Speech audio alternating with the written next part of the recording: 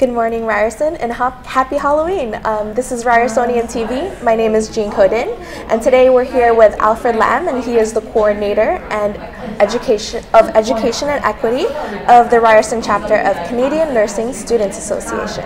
Good morning. Good morning.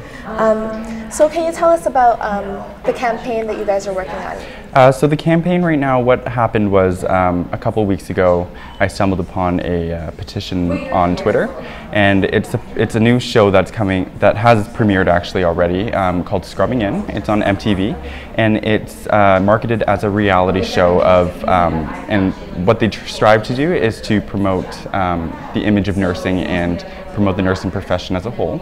And what they specifically said was to inspire youth to go into the nursing profession.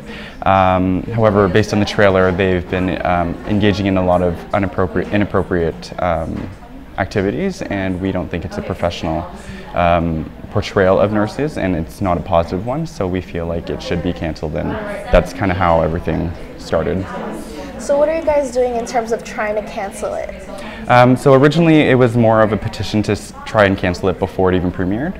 However, realistically, we know it's probably not going to be canceled because of all the money that's been going into the show already.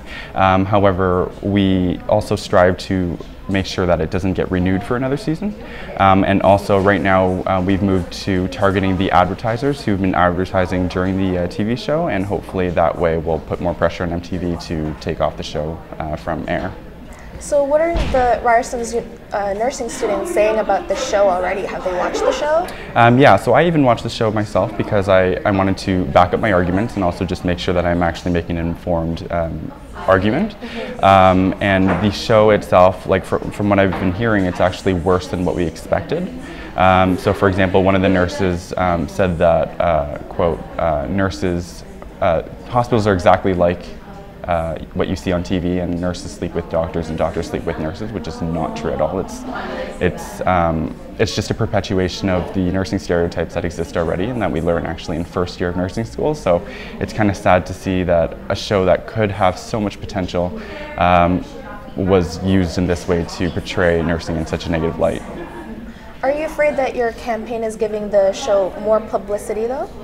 So we definitely considered that before starting this whole campaign, and what we believe is that not saying anything and being apathetic about it is worse than giving it free publicity, and this free publicity anyways is not exactly good publicity, and also it's getting people to talk and starting a dialogue about the portrayal of nurses in the media, and it's also bringing nurses together from literally all over the US and all over Canada with this one main cause of trying to uphold the professional standards and the image of nursing, and I think it's so far successful.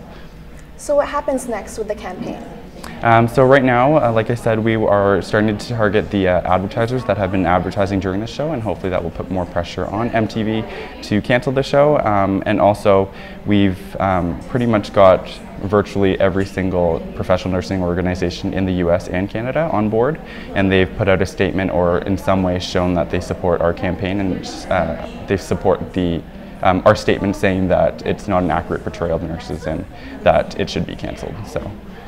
Well, thank you so much, Alfred Lam, for joining us here today. My name is Jean Codin. This is Ryersonian TV. Have a good day.